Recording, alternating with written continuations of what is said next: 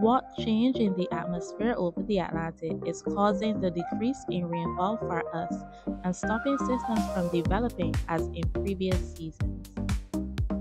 I'm going to break it down into two parts. I'm going to start with the tropical cyclone development in the Atlantic for this 2025 hurricane season.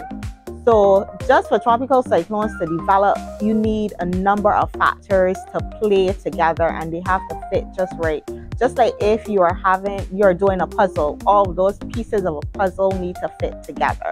Cherise would have done a video a couple days ago speaking on the factors that are needed for tropical cyclone development. And tropical cyclones, for those who don't know, are things like hurricanes, tropical storms, and tropical depressions.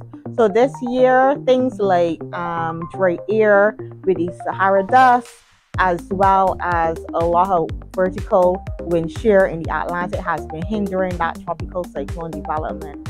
And that's playing the role in the decreased amount of tropical cyclones we saw for 2025 thus far.